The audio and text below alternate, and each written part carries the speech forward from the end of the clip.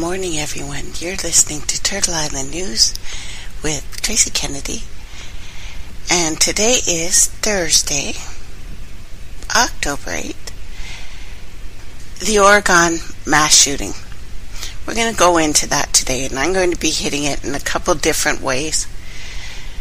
Probably not the ones that you've seen, and I did put up some links today because there's quite a few for this. One of the things I thought was weird when it talks about this mass shooting, it was in the top 10 people killed of a shooter at this community college, and then way under it, it had Russia carries out airstrikes, Hurricane Joachim. Doesn't mention anything about United States bombing a hospital, which they've had to do some Olympic backpedaling on.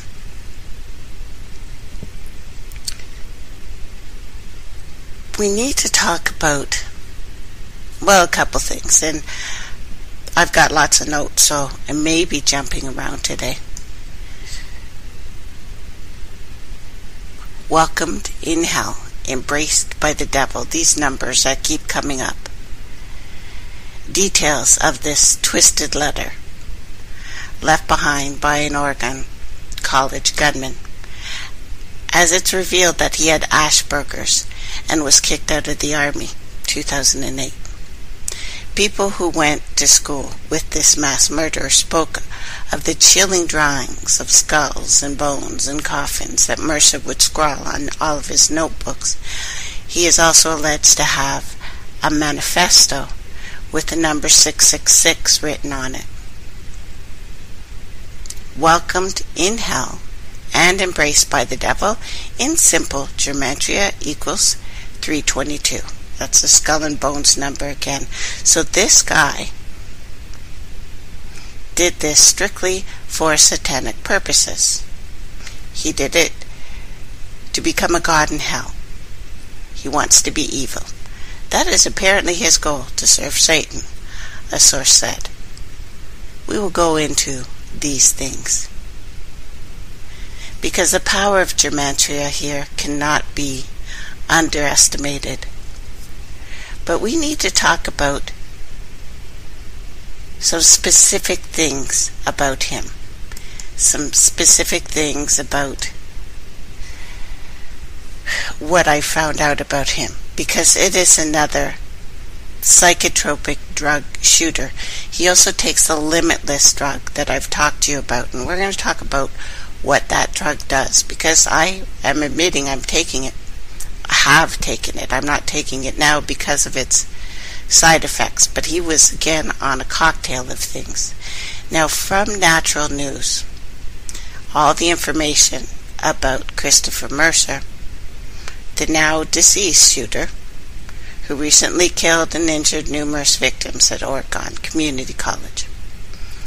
While the mainstream media follows the predictable script of blaming guns for violence, we now know that Mercer was almost certainly damaged by vaccines and medications altering his mind, leading to violent behavior that we so often see when psychotropic medications are involved. We also know that Harper was visibly vaccine damaged because he'd suffered from Asperger's syndrome, an autismic, is that the word, spectrum disorder. Now, as printed in the New York Times, Mercer's mother opened up about her difficulties raising a son who used to bang his head against the wall, and said that both she and her son struggled with Asperger's syndrome, this disorder. Now, in addition to talking about guns, Ms. Harper, who is 64, was a prolific commenter online in forums dealing with medical issues specifically, frequently asking and answering questions from strangers with a tone of empathy and concern. She expressed having expertise in autism, saying that both she and her son, whom she never mentioned by name, had Asperger's syndrome.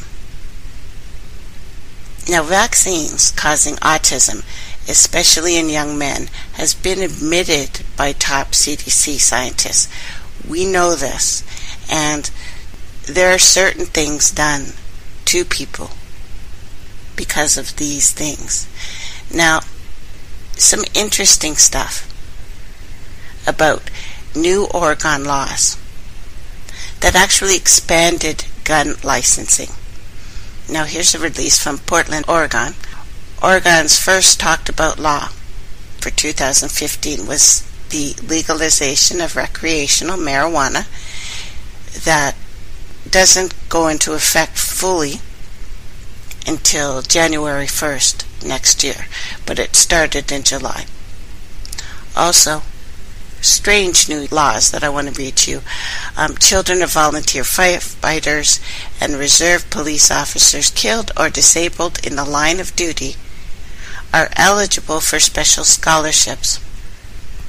Similar scholarships have been long available to children of killed or disabled police officers and firefighters. That's one.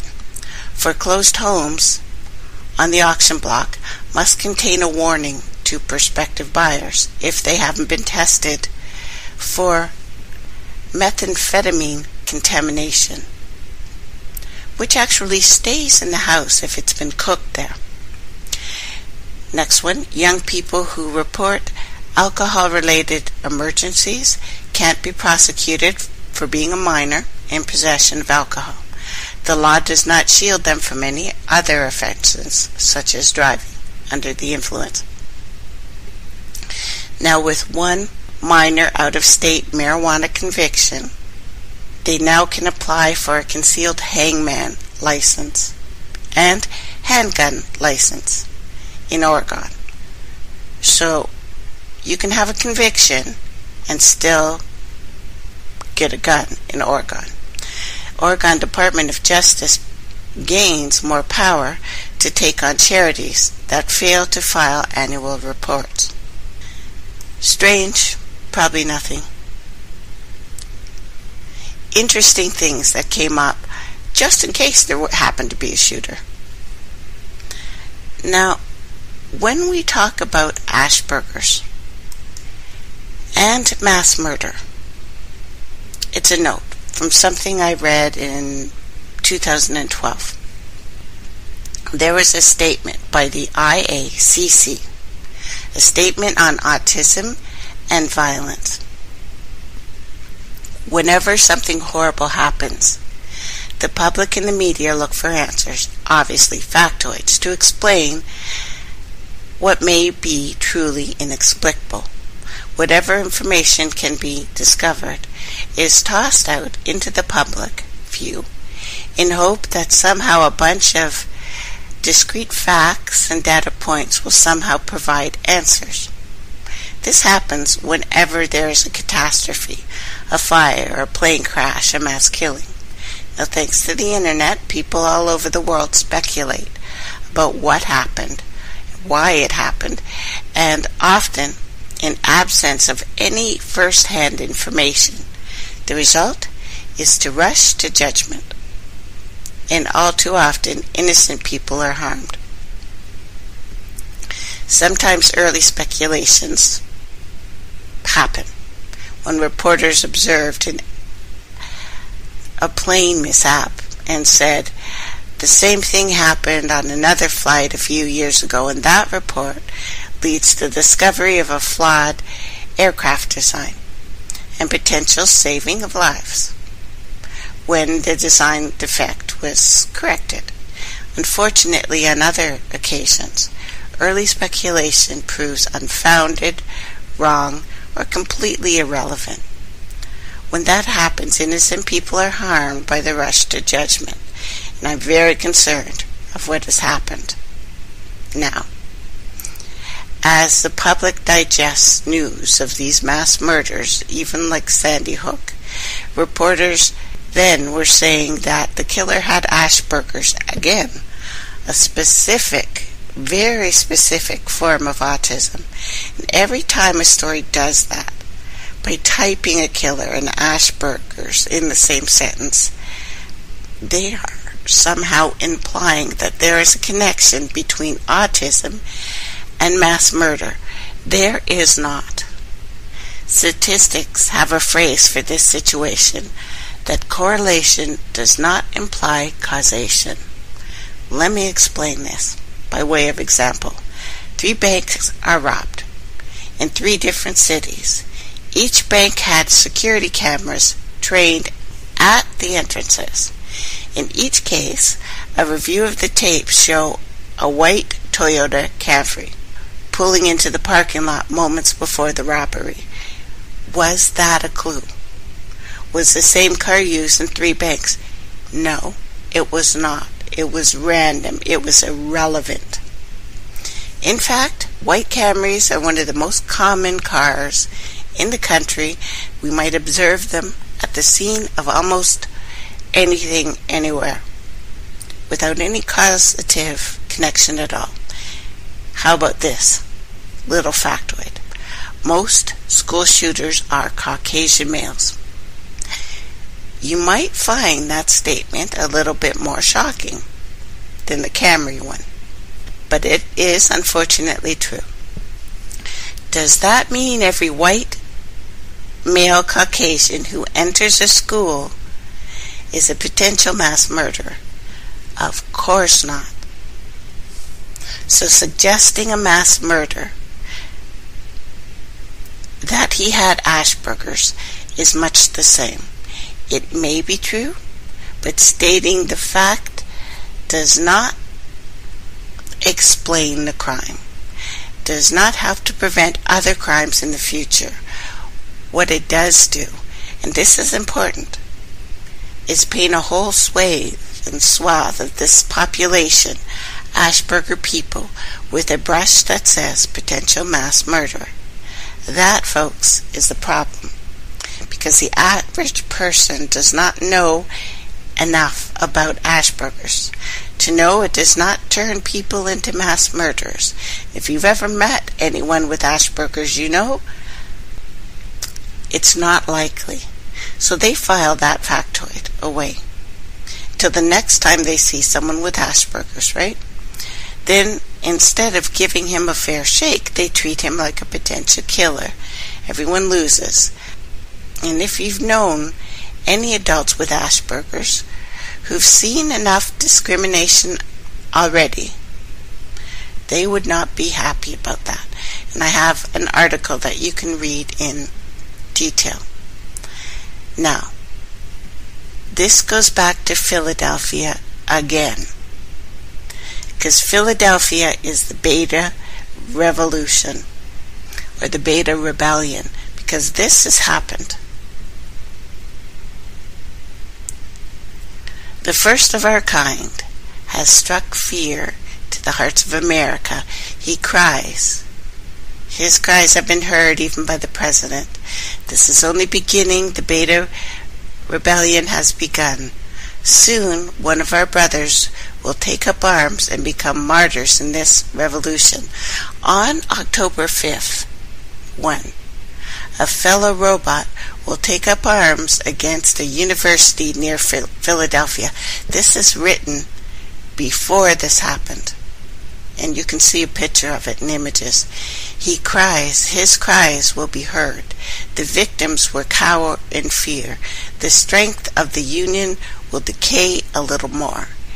If you are in that area, you are encouraged to stay home and watch the news as the chaos unfolds. Again, this was written and published before this happened.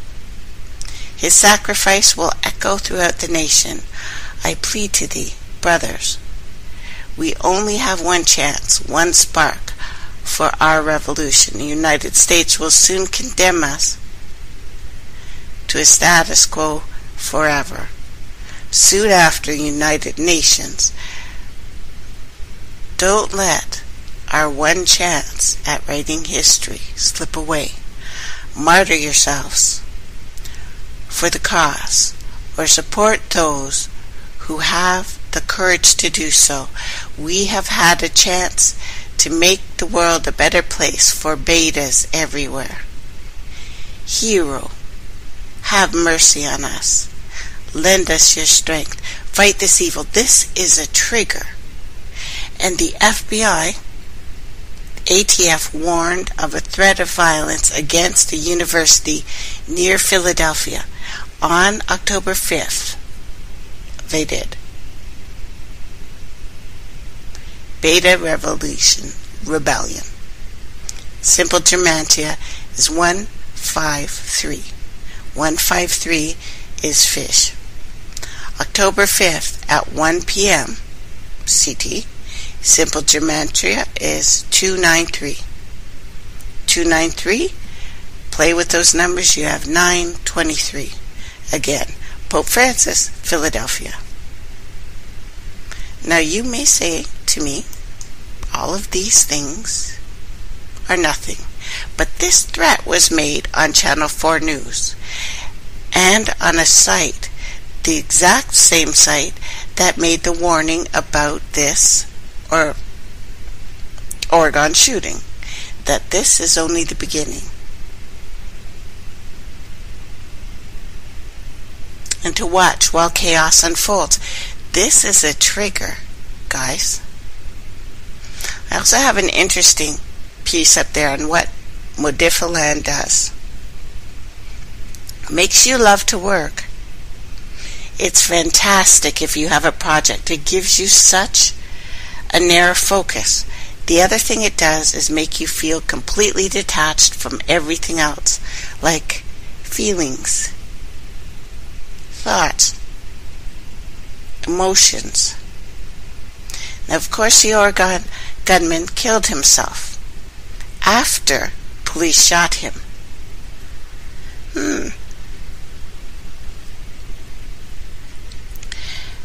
And there are so many troubling signs about this, that this is yet another false flag.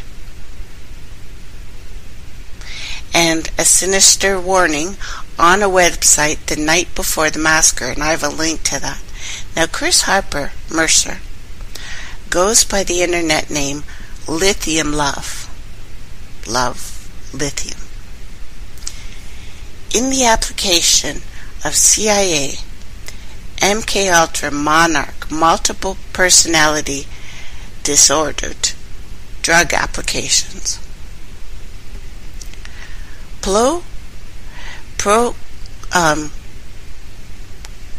Chlorprazine is sometimes given by therapists to help alter or alters cope with the nausea and the vomiting that triggered responses give you. Most of the Mkultra people, beings that we have spoken of and spoken to for the last little while, always say during the switch or while they're being programming, there is a lot of nausea. A lot of it. He was on that. Most ulcers will not be programmed or will be programmed not to accept drugs except from their master. Lithium suppresses ulcer switching in some systems. Harper Mercer says that his spiritual passion and interest was magic and the occult. The signature again of Crowleyan, Enochian, so Nephilim, sex magic. And when a guy says to you that he's spiritual, not religious, keep in the back of your head, Satan too is a spirit. He would probably say he's spiritual too. But this young man, heavily programmed and ready to go, followed the left-hand path. Mercer, like his idol, the Black Manchurian candidate, Vester Lee Flanagan III, had been indoctrinated in this Crowleyan, Aleister Crowley stuff. Now, Harper Mercer is yet another MPD, sleeper agent, hapless, mentally challenged CIA black. Well, he's mixed, light skinned, but enough that it probably scares people who don't like black people. He's a Manchurian candidate that says that he was receiving mysterious spiritual light and guidance. Does that mean the man heard voices? From the research I've done in the last week or so, and I told you I was working on this, most people with Asperger's do not hear voices. Although, we do have a tendency to drug our mystics to death. So was he gifted? We'll never know. But in other words, he was led by an angelic, a fallen angel, a hierarchy. Which angelic hierarchy? He posted a direct link to the ancient alien mystery, the rise of the Anunnaki, from the UFO at the Disclosure Movie Network. Roseburg, Oregon. Mpaka Community College is also very significant. It is a Masonic clue. It is a symbol directly connected to the occult and the fallen angels, the Anunnaki specifically. The Confederate General and Freemason Albert Pike said of the rose was an ancient sacred aurora, and the sun. It is a symbol of the dawn, of the resurrection of light, and of the renewal of life. Therefore, of the dawn of the first day, and more particularly of the resurrection, and the cross and the rose together are therefore a hieroglyphic to read. The dawn of the eternal light, which all nations have hoped for by the advent of the Redeemer.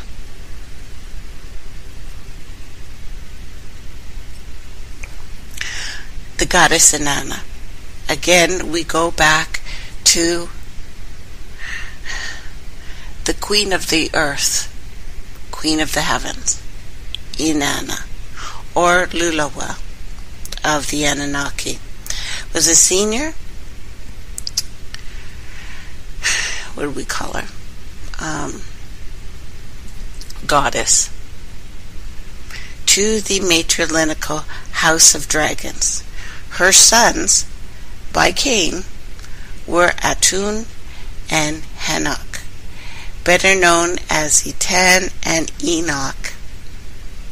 Sumerian records relate the king of Atun, of Kish, partook of the plant of life in order to father his son, King Bali.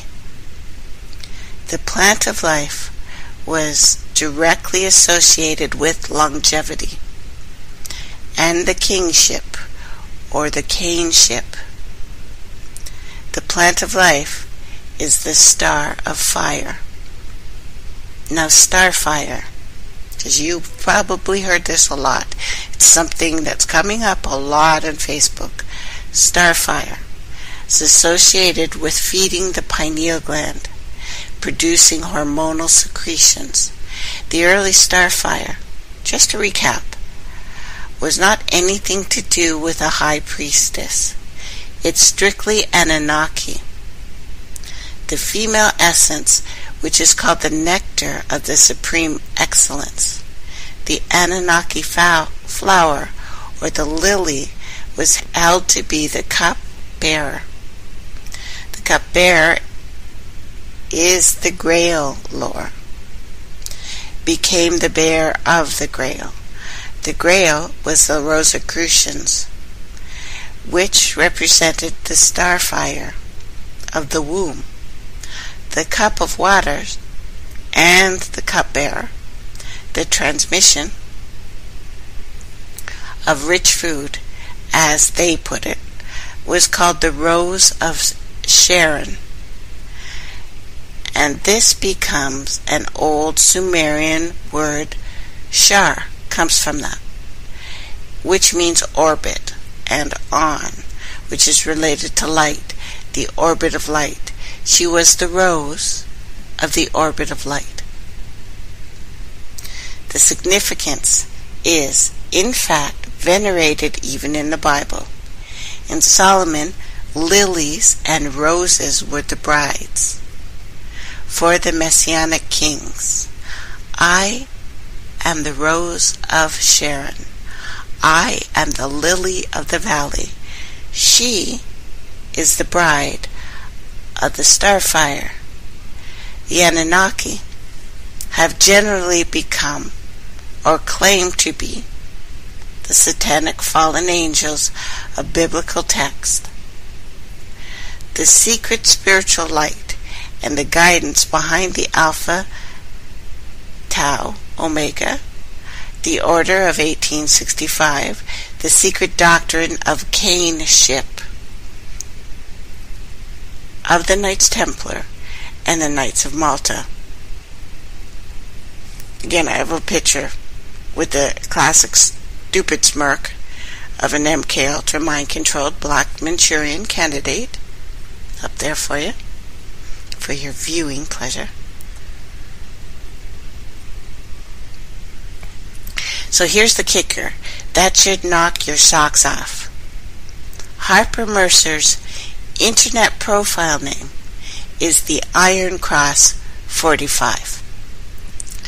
The Iron Cross is a variant of the cross patty. The cross patty is associated with variant crosses of Knights Templar, Teutonic Knights, the Knights of Malta.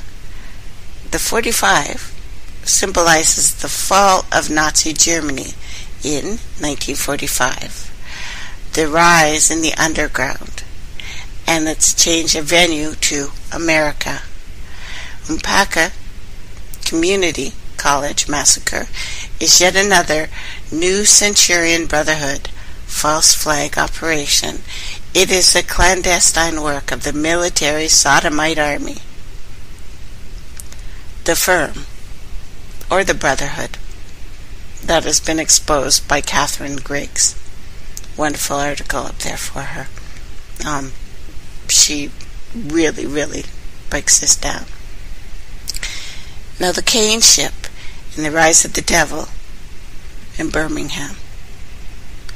People of Jefferson County, Alabama, you shall serve the Queen Bee.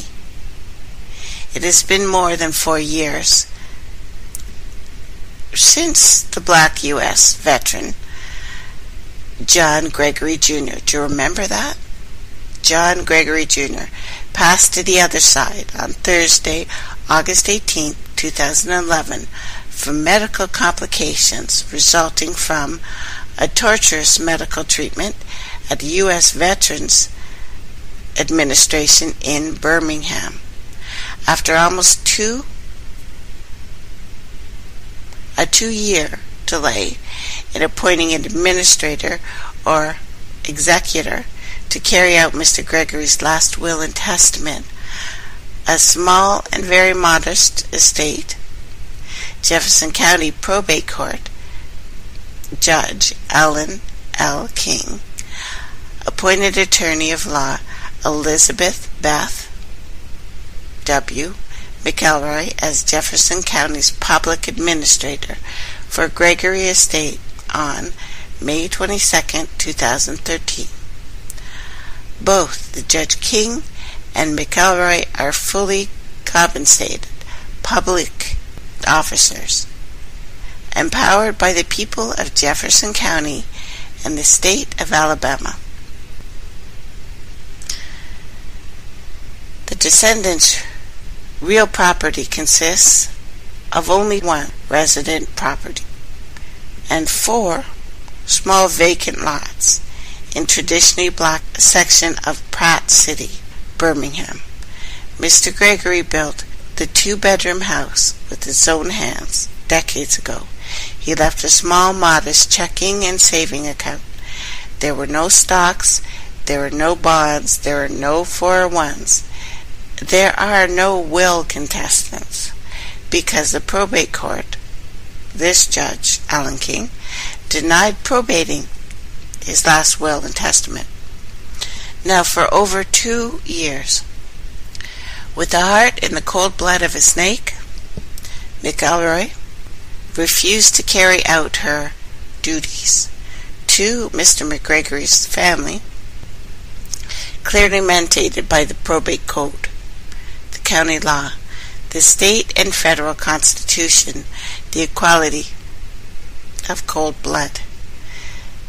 Well, equally of cold blood, this judge, Judge King, demands the family serve the whims of Mkultra, demand the money from the heirs. It isn't so clear that their refusal to serve Mr. Gregory's family with basic human dignity in the loss of a loved one, as citizens endowed with rights and privileges and immunities of a county and the state, is part of Birmingham's tradition of radical racial hatred, of course, intolerance and violence.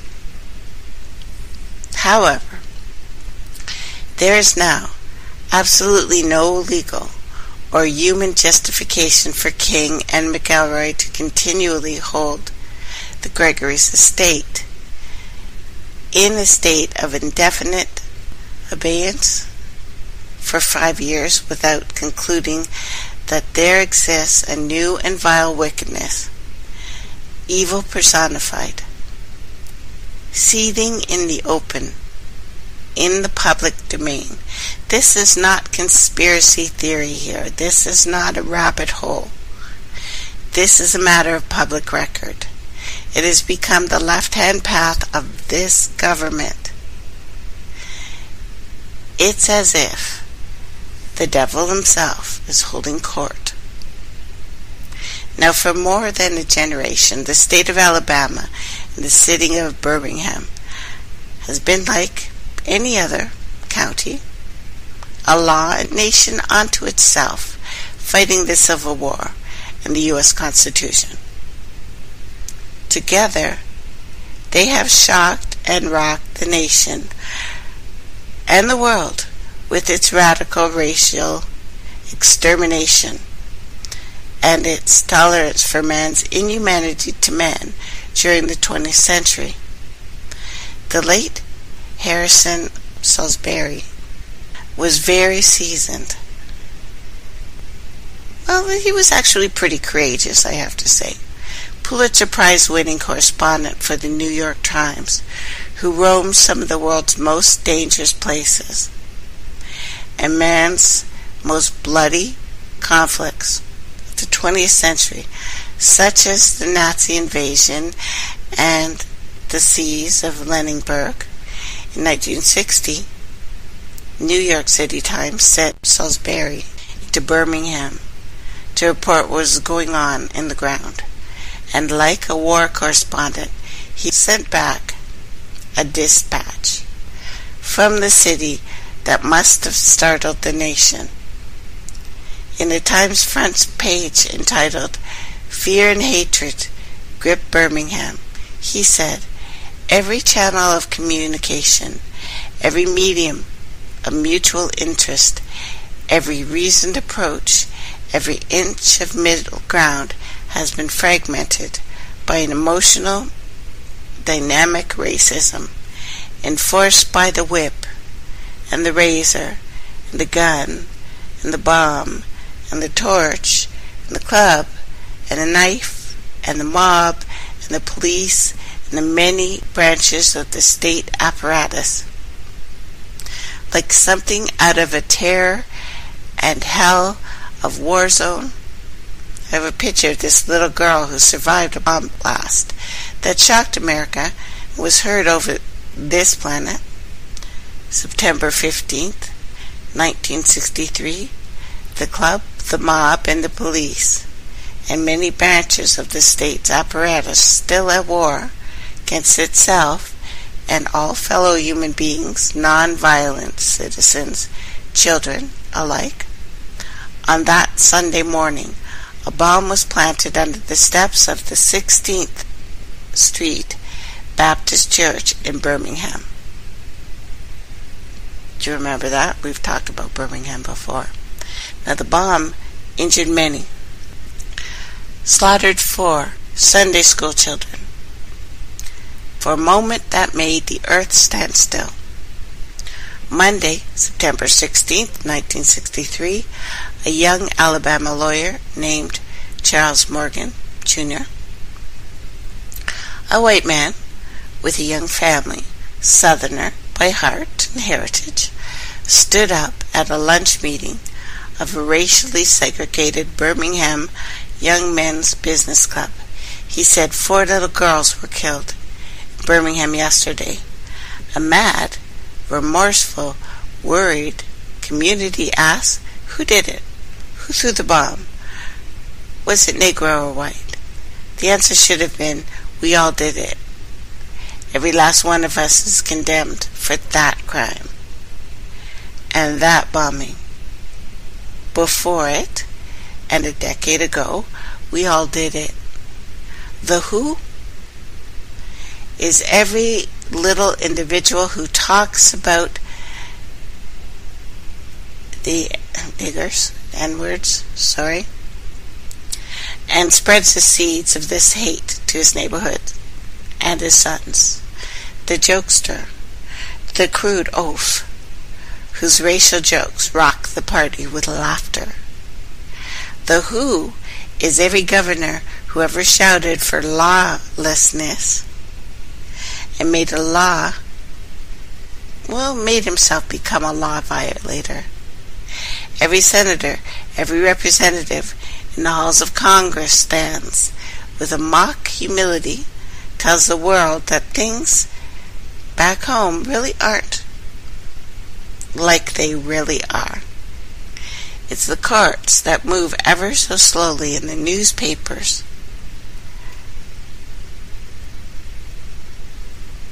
that completely defend this law. It's all the Christians and all their ministers and all their ministers who spoke too late in the anguished cries against violence. It is the coward in each of us who clucks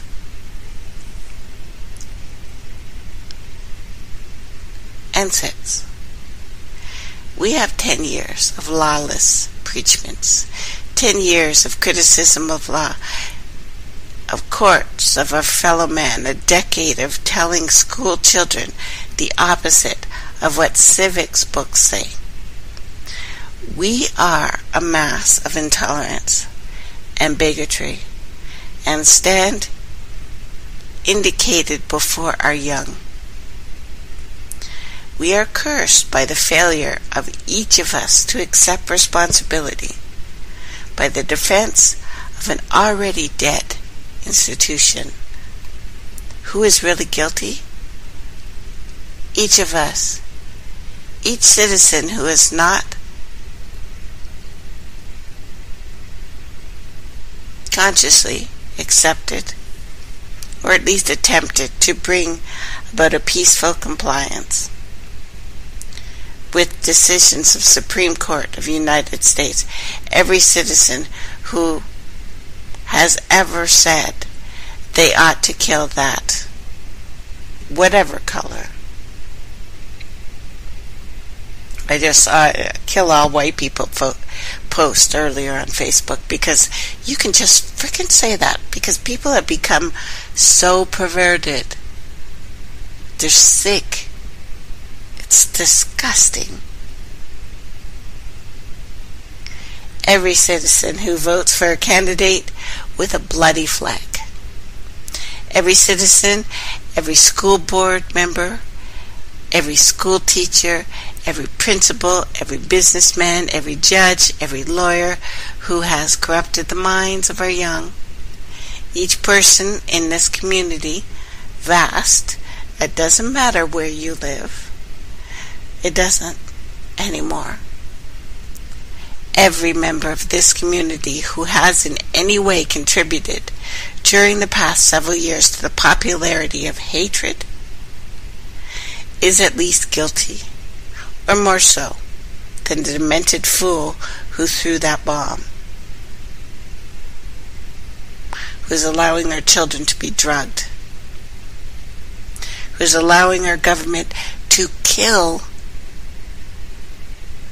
slaughter a hospital, and not jump up and down and complain that nothing is being said about it.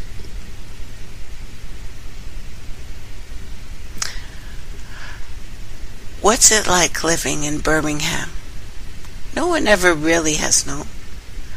No one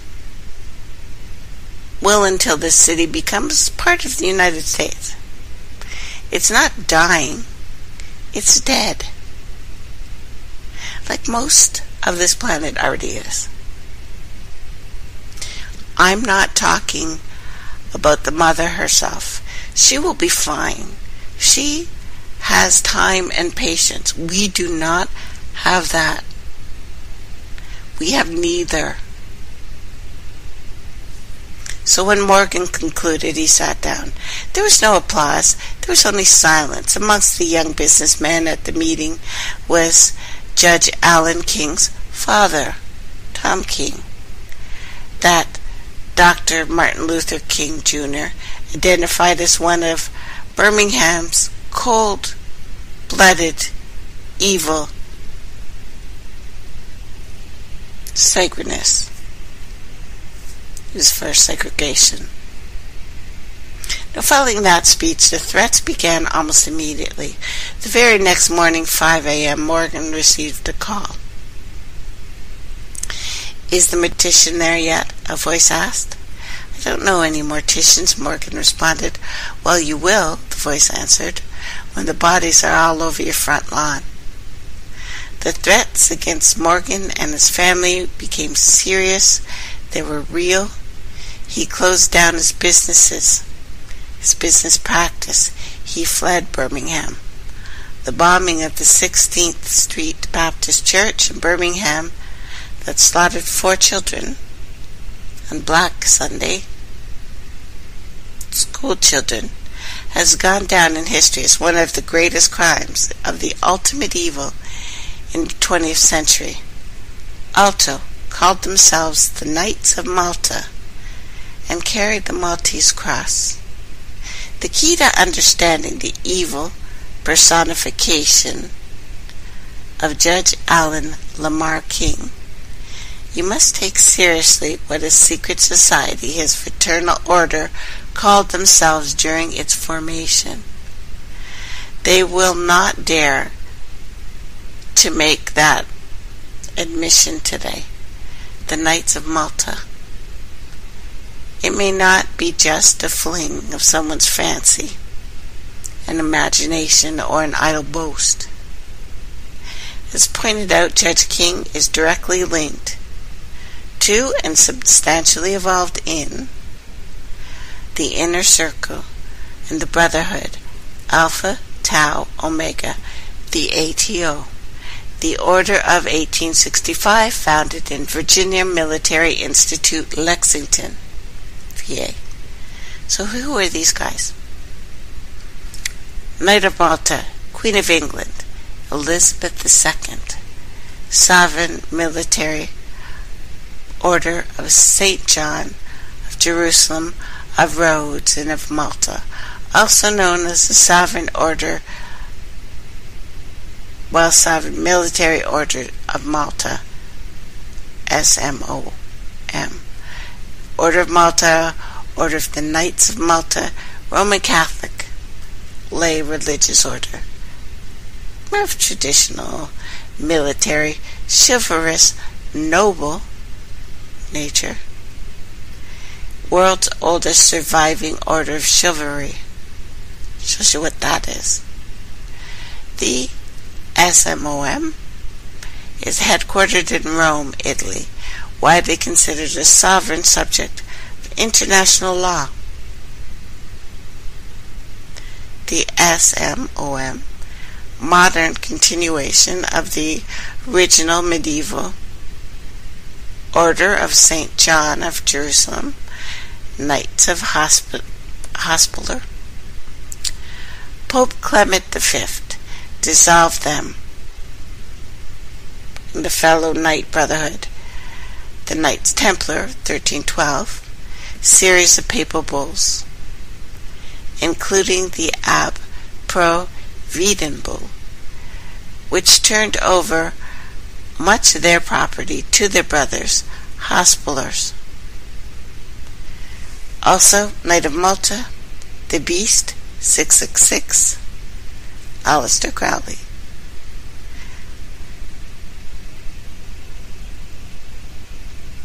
SMON. They are the most powerful group known to man. These are the guys you don't hear of. If you think the Illuminati and the Freemasons are the ones ruling your little world, then you better check your real history books again. They are your CIA. They are your politicians. They are your lobbyists. They are your previous, past, and future kings. They are your presidents. They are your prime ministers. They are the reason for the false flags. These are the reasons for your crisis actors who are all military. Don't get it twisted. Virginia Military Institute, that founded Alpha, Tau, Omega, was a full-fledged war college. At the outbreak of the Great Civil War, VMI cadet troops trained recruits for the Confederate Army in the Richmond area. The corps was later reconstituted at the Institute to supply officers for the Confederacy. Do you think they'd have any problems training a mixed boy? We're going to take a little break. Buckle up. We're going to dive in deep today. You're listening to Turtle Island News. Change will come to those. Change will come to those.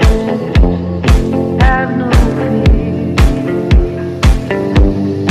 Have no fear. Have no fear. Change will come to those who have no fear. But I'm not her, you never were the kind who kept a whole book clean.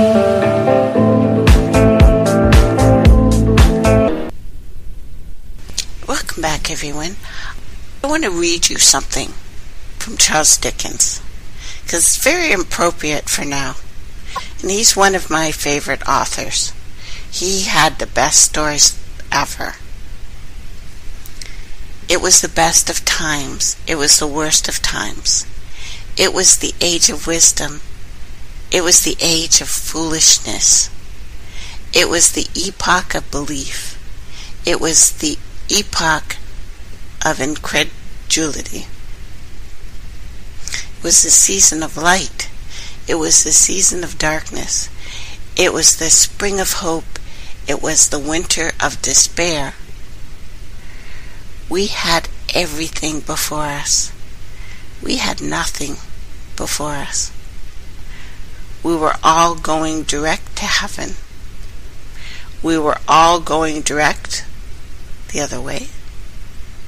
In short, the period was so far like the present period that none of its noisiest authorities insisted on its being received for good or for evil, in the superlative degree of comparison only. Whoop, but there it is. Here we are. We stand together. We're taken down as a family. One way or another, we go together.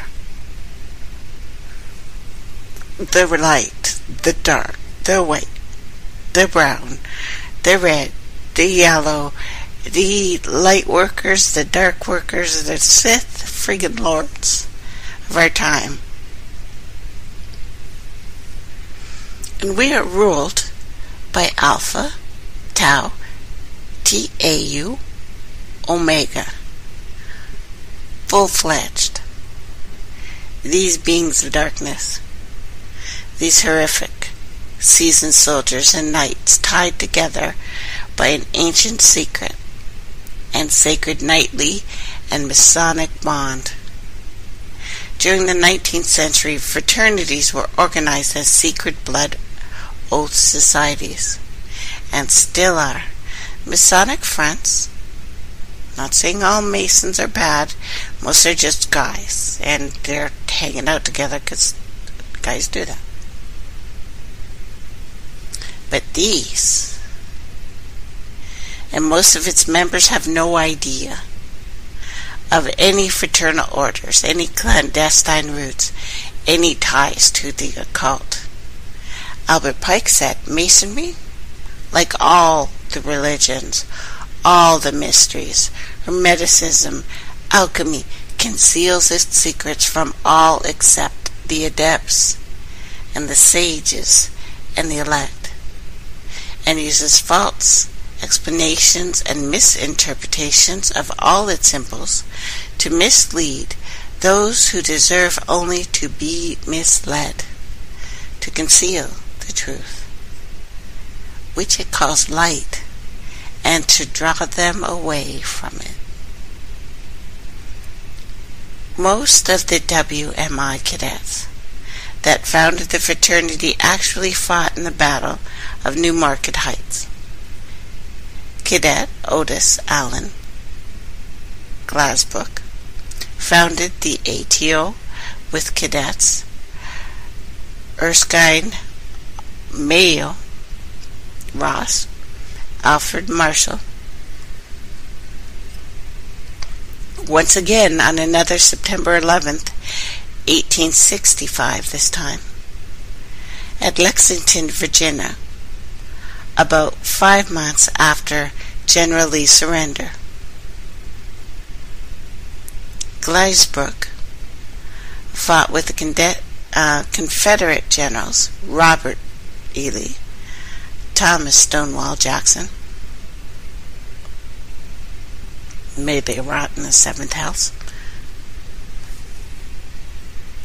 Stanford Hall Plantation,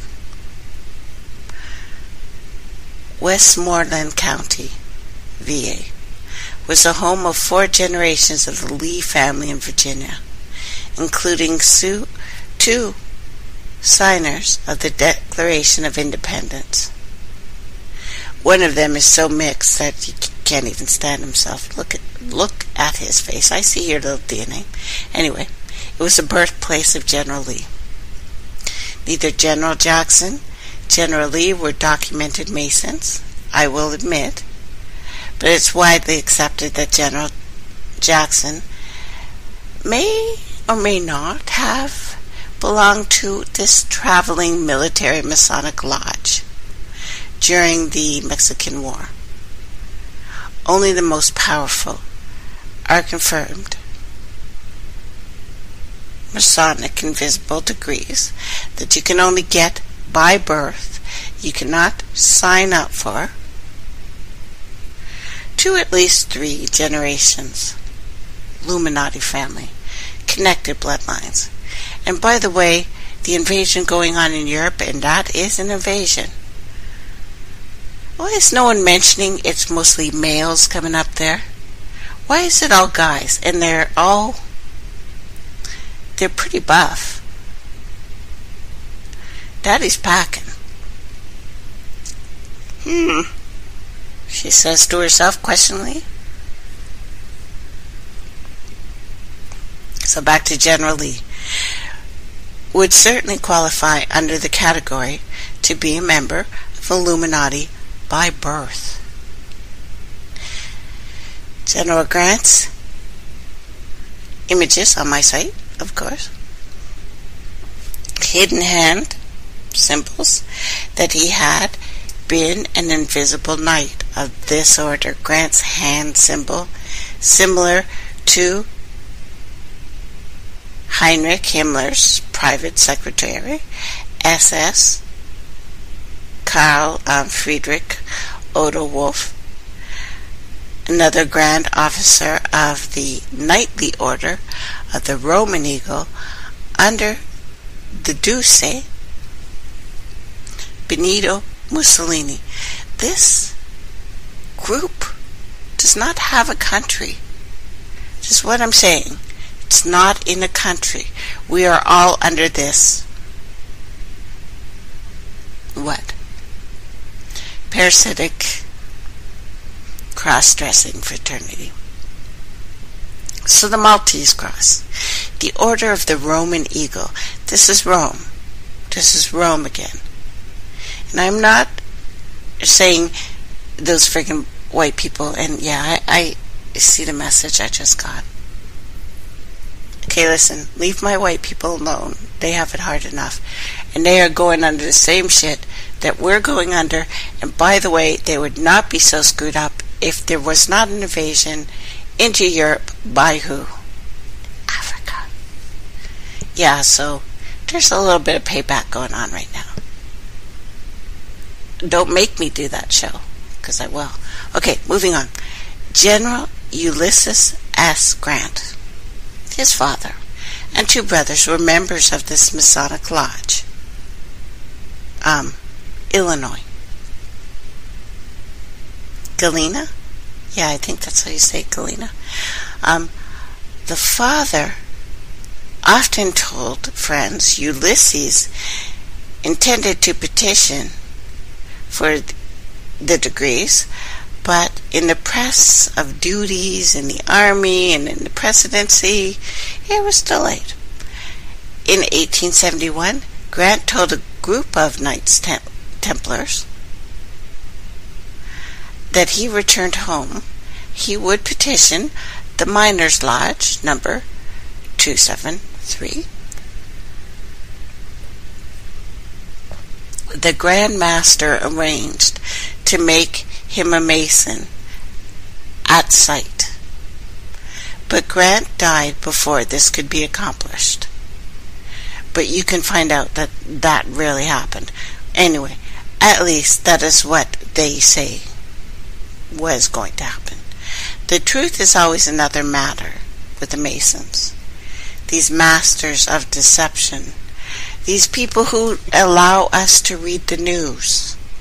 The news which is about the time and the space. It is about CERN. It is north, east, west, south. Master of time and space. Deity, mercy, the light of Masonry.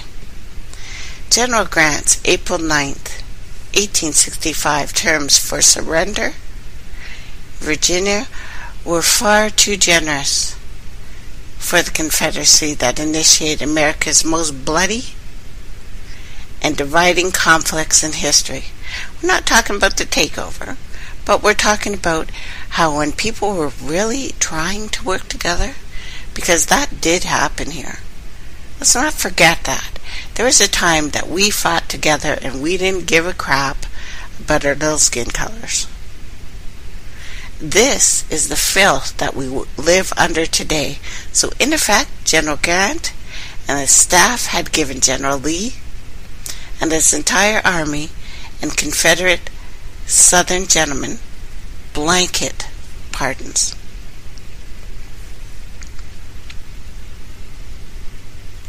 At the Appomattox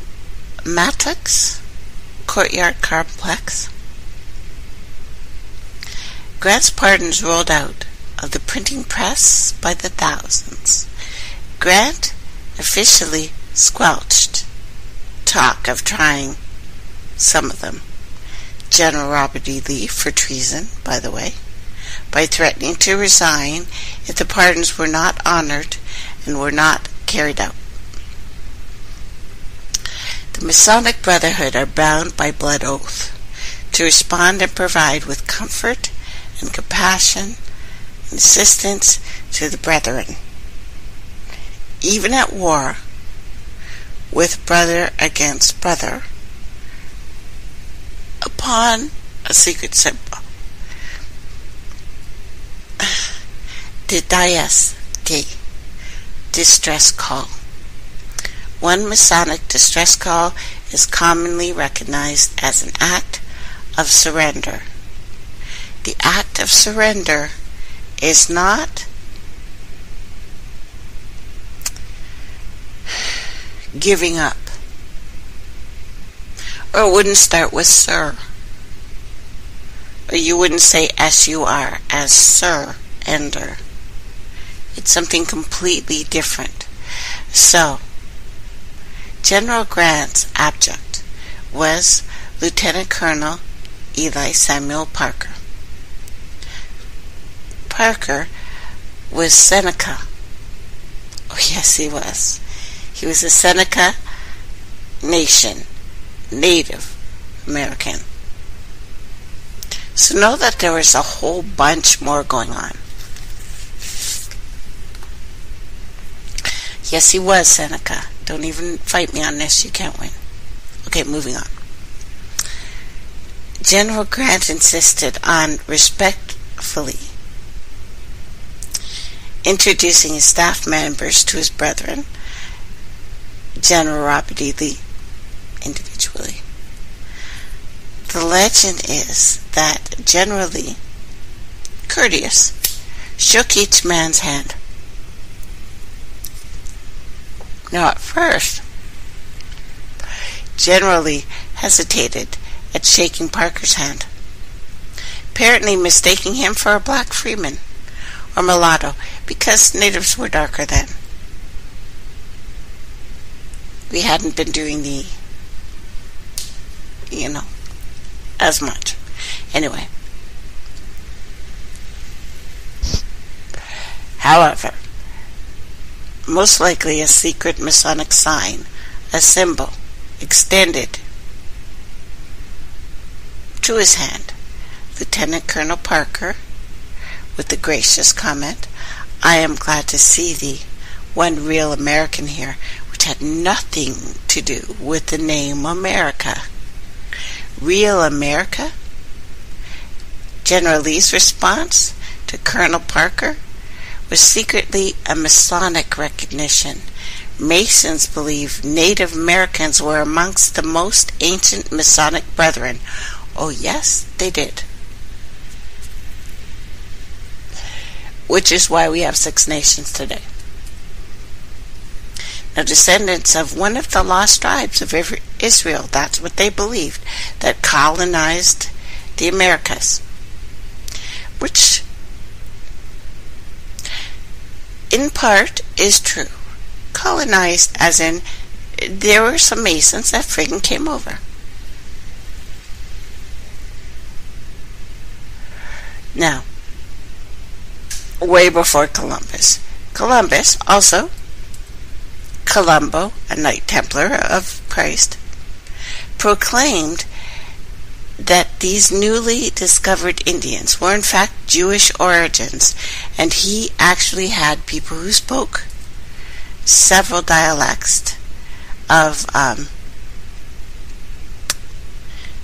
Yiddish and Hebrew, and on his ships he had people who spoke several dialects of Aramaic and several of the Hebraic kind of languages, so Arabic in general.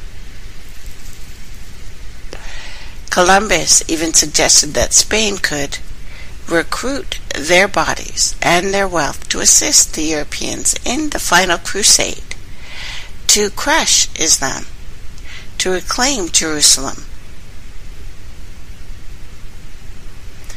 And as we know, and I've talked about before, there actually was a native delegation that went over to Europe and did help fight in the Crusades.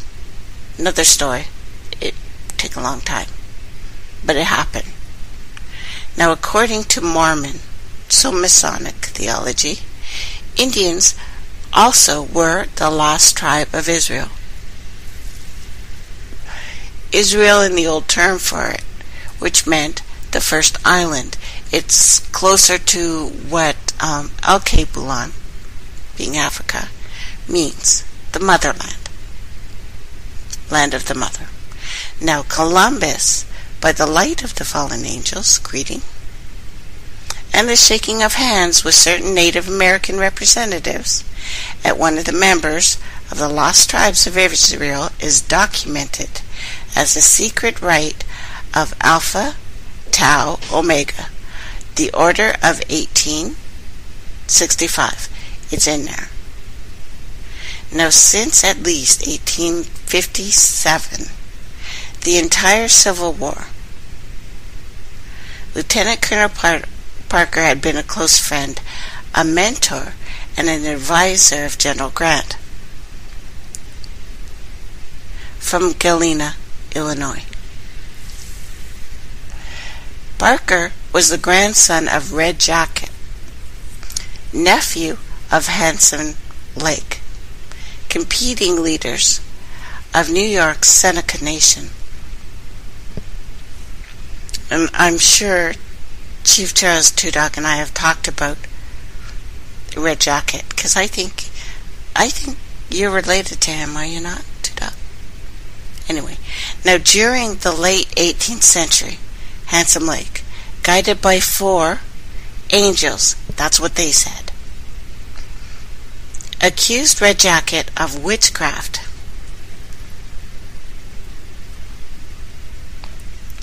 And Red Jacket accused Handsome Lake of manufacturing visions. They were both led by an angelic hierarchy of the Masons, most likely these ancient biblical Anunnaki. Red Jacket had been a British military lodge Freemason. He was conferred a British redcoat during the Revolutionary War. In secret, Knight Templar, Masonic esoteric cosmology. He was guided by angelic beings, satanic fallen angels, if you will. Red Jacket had also been a close friend of Master Mason, President George Washington. He often wore a large prized medallion on his neck that President Washington gave to him to commemorate their friendship. And oh yes, I have pictures. Now this is not actually Lieutenant Colonel Parker. It's an example of a 19th century Knight Templar uniform, a sash, an apron. Now Lieutenant Colonel Parker was a Master Mason and the Grecian Grand Orator of the Lodge of Illinois. Parker was one of the founders of Miners Lodge number 273 in Galena. He had set the lodge's cornerstone himself. Yeah, it was set by a Seneca. On December 27th, 1859, the lodge celebrated a grand ball, actually called the Ballon, St. John the Evangelist Day. For the special affair, Eli S. Parker was clothed in the uniform of a Knight Templar. Lieutenant Colonel Parker was also a Scottish Rite, York Royal Arch, Freemason, and Knight Templar.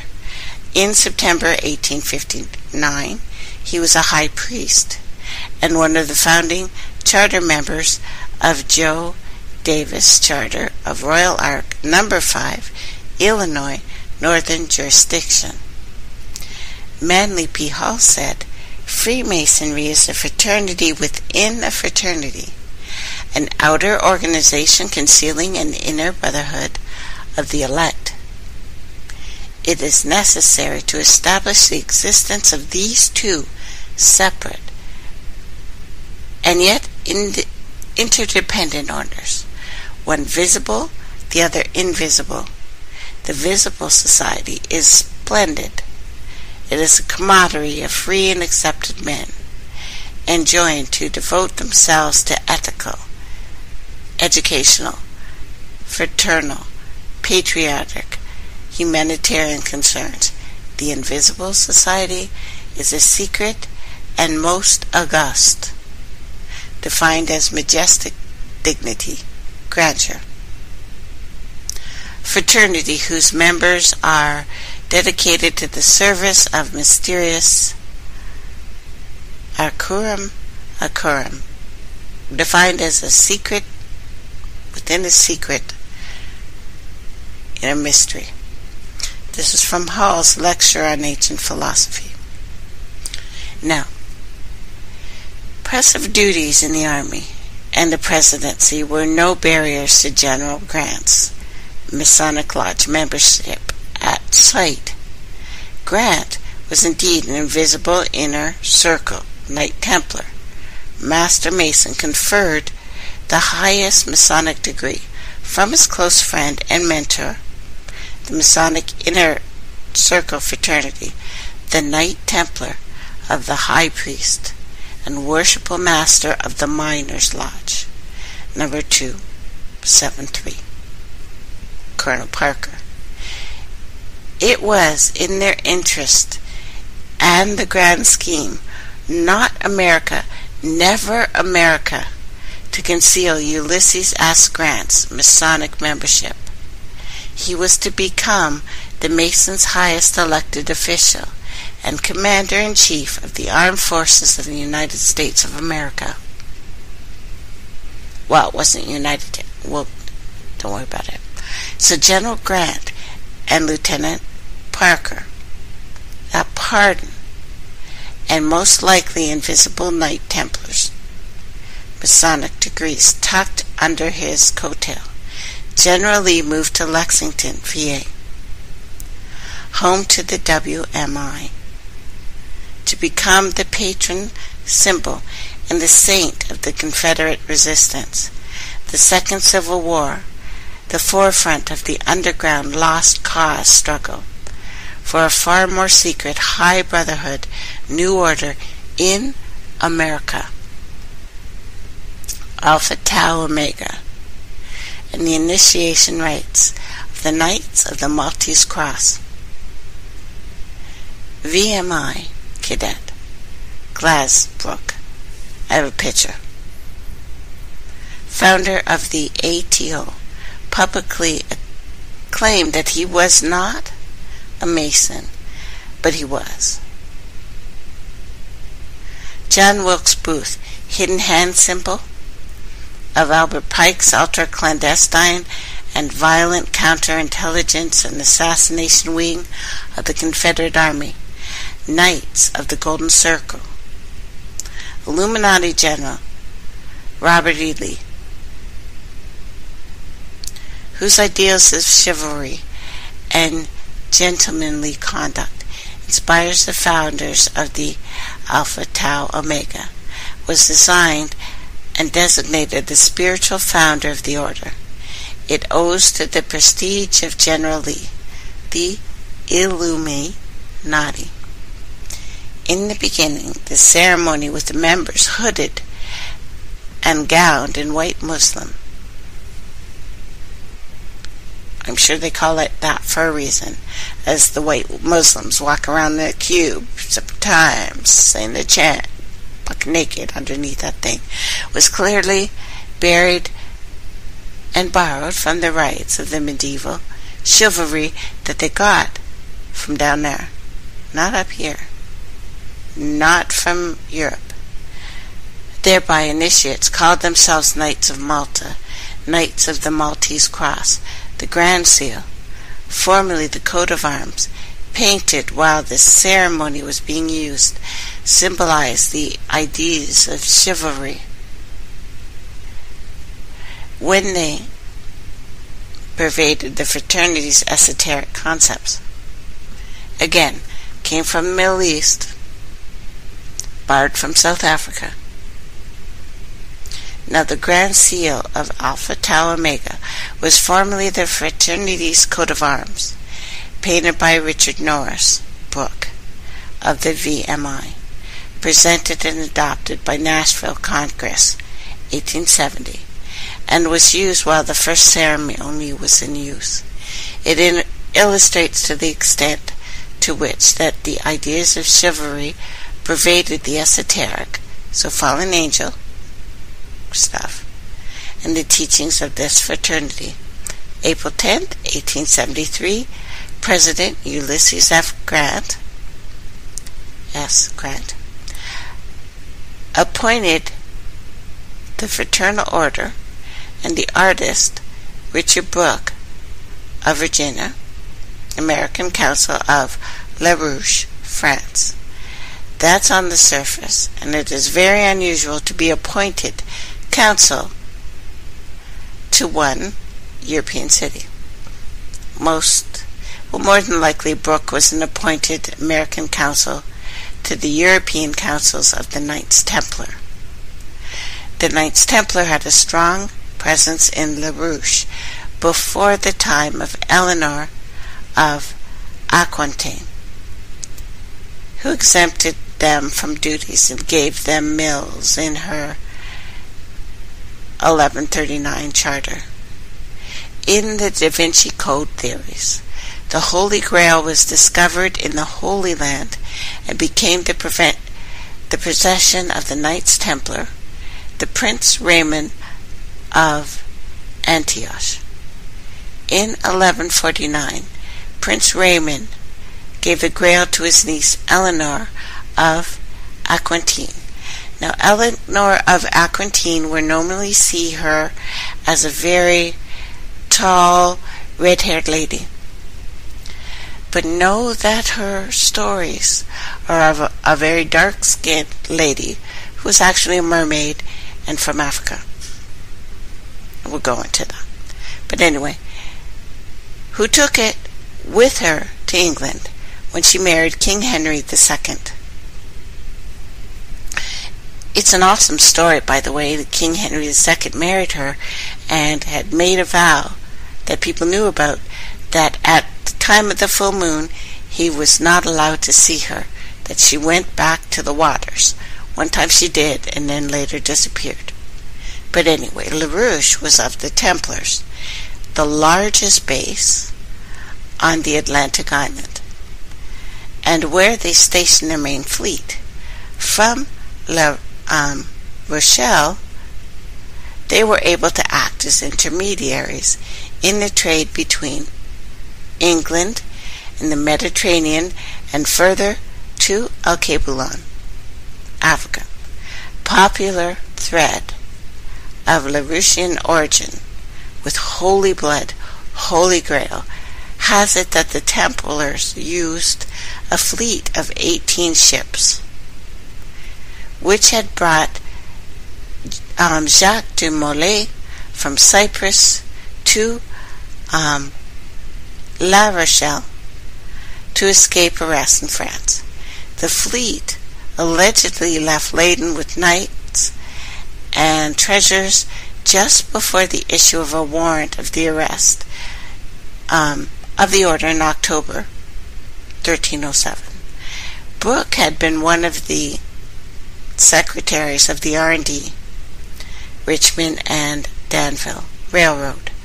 R&D was an essential transportation link for the Confederacy through the Civil War. Richard Brooke's direct bloodline was with Robert Brooke. He was a soldier, a key operative during the American Revolutionary War. In 1794, he represented Spotsylvania, I think they called it at the time, an English knight, Alexander, Spotswood County, in the House of Delegates. On December 1st, the same year, he was elected governor of Virginia. In 1798, he was elected Attorney General of the state. Another nephew of General George Washington, Brooke was the Grand Master of a Grand Lodge of Virginia. This we know for sure. Now, Brooke's father was James West Brooke. He was an ardent Whig. That's what he called them. He served as Virginia's Commonwealth Attorney, State Secretary of the American Party. He was elected to the Convention of 1861, signed the Ordinance of Succession, 1862. He organized and took the battlefield of the Great War. Brooke's battery of the Confederacy, which was attached to Stonewall Jackson's corp. Those guys. Now, James West Brooke, active Mason, Knight Templar, direct brother of Lieutenant Colonel Eli S. Parker. So,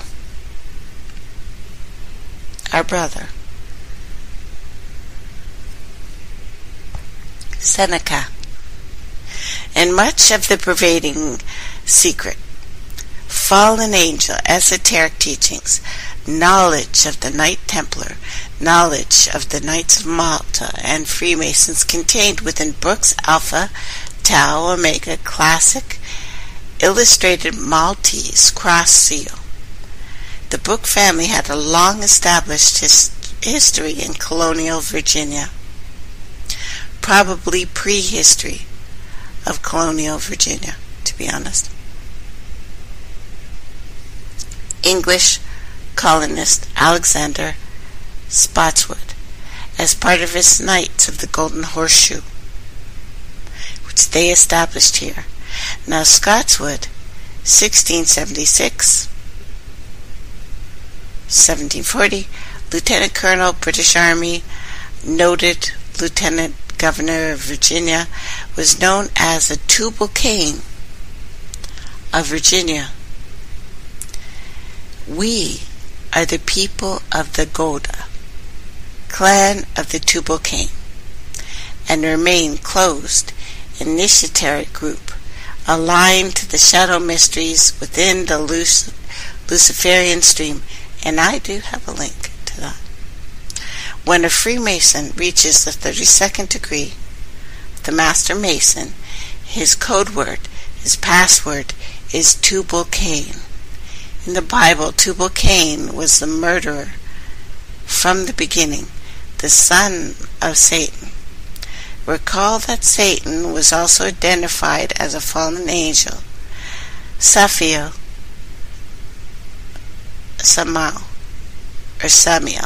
the prince of demons, and Satan's. Samuel, with his mate, Lilith, created the offspring, the Baphomet. Now here's the secret of the mark of Cain. The Maltese cross, the mark of Cain, go back to T4. And a picture I have of a demon, the demon Cain, in a church dedicated to Saint Magdalene, in a remote village of Rennes-le-Château, southern France. Extremely long, complex, artistic, occult. I'll explain Otesic another time. History that goes back to the 18th century AD. There is a secret and a forbidden doctrine passed down from Cain to his descendants that is preserved in various secret occult societies that the Holy Grail families have formed throughout the ages, taken from ancient South Africa, moved to Samaria, moved all over, and Babylonian times where the new Jews learned their myths and mythologies and stuff. But sources from the Bible: Cain, Adamic, Eve, and Nodite, father. The Nodites, named after Nod, were the fallen. They were the Nephilim from the Bible, and the Igigi from Sumerian tablets and tails, and the Ogli, who are now the voodoo seers. The Adamics and the Nodites were constantly at war with each other. This is the stories of the keepers of the hive and the spiders. The fallen and not fallen. This is the good guy and the bad guy, the white versus black. This is the two supreme evils. Now, some believe that Cain's father was slain by the inhabitants of the garden. It suggested that the animosity that existed between Cain and Abel was because Cain's father was not Adam, but a Nodite, biblical Nephilim. Some say he was the actual serpent, but again, this for another time. It's also thought that the fallen angel, Samael, Satan, appeared to Eve as a serpent and seduced her, or gave her the power to produce on her own. The fruit of that union, either way, was Cain. Became a king, who is why we say king, and Cain, which became queen. Samael was essentially the Judaic Lucifer. Different guys. It may be the basis of the alleged Merovingian assertion that they possess the blood of both Christ, Adam, and Lucifer. In this case, there's another story that proclaims Cain was the son of Adam and Lilith, not Eve, before Adam's first wife, Lilith, had been the consort of God before coming to earth as a fallen angel, that she would have been the queen of heaven and was with the God, the one. Now Cain murders his brother, Abel. God banished Cain to the land of Nod, east of Eden.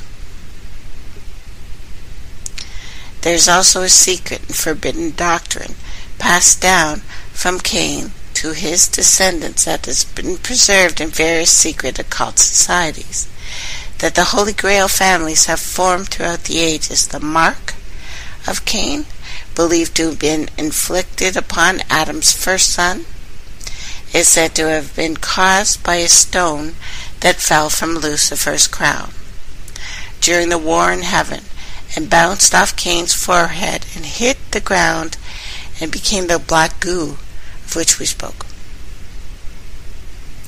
Now, according to this lore, the mark is the shape of a red dragon or serpent.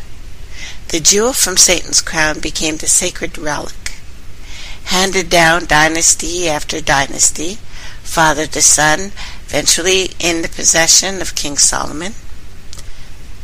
Consistently, the secret and forbidden knowledge, particularly of the Knights Templar, link Cain to the son of Satan, Lucifer, and the mark of Cain is the Cain ship. It's symbolized as the red cross surrounded by a circle.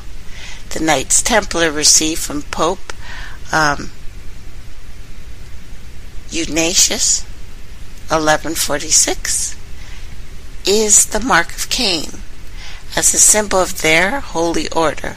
Also, the mark of Cain is symbolized as the red cross surrounded by the circle. Now, Alpha, Tau, Omega's Maltese cross inside a circle is similar to Albert Pike's ultra-secret Confederate Masonic Army assassin seal.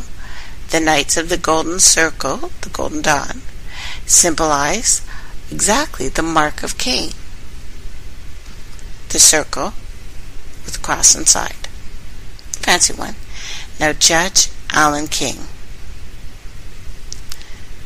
Rapidly moving behind the veil to ultimate power and control in Jefferson County. He stands in the position as the chief royal official for Jefferson County. Jefferson County, with Birmingham at its hub, is the most populous area in the state. He sits in the position to affect who is elected to local, county, state office, U.S. House of Representatives, the Senate, the President in close elections. He is the chair of the Citizens Supervisory Commission. Whatever that may be beyond being the chief electoral office, it looks like he controls the county personnel, the civil council board, the emergency management department. When they finally create the Pearl Harbor to justify the disarming of the people, the official one, this Judge King, already has a plan. He has a machine under his coattail, and I'm calling it. This is a great deal of power that belongs to the people, and the control and the custody of the secret brotherhood of Cain, the invisible knights of Malta. Judge King has the wicked and cold heart of a serpent, the Luciferian agenda, to clandestinely remove and move power from the people to establish a new world order. The beehive, the honeycomb of Cain's ship. This clandestine activity under the cloak of government is quietly taking place behind the veil across the world, especially across your nation in the States. It takes a brotherhood to allow Judge King, Jefferson County, to flaunt power reserved to the people, to stand open rebellion of the law, of the land, in the public domain, on the backs of taxpayers. How deep is the clandestine brotherhood of Cain in Birmingham, Jefferson County, state of Alabama? The brotherhood of Cain in Alabama State Bar, August 14th, 2013.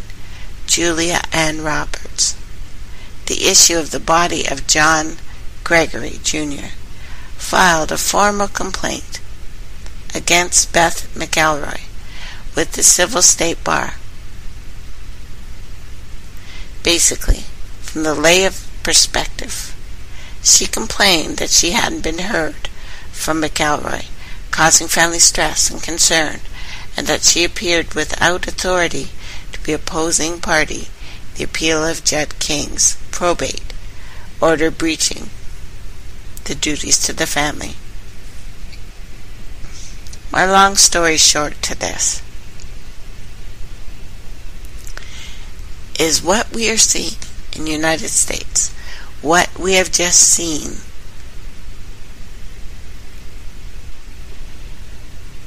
is the takeover. Who did it? We got the whodunit, and I'm calling who's doing it next. This is what's going to happen. These are the people in charge of it. This, we ain't there yet, guys. We are not there yet, but it's very, very, very close. And I have the particulars of this on my page. Now, when we talk about false flags, now the flag is very, very real. It's absolutely real.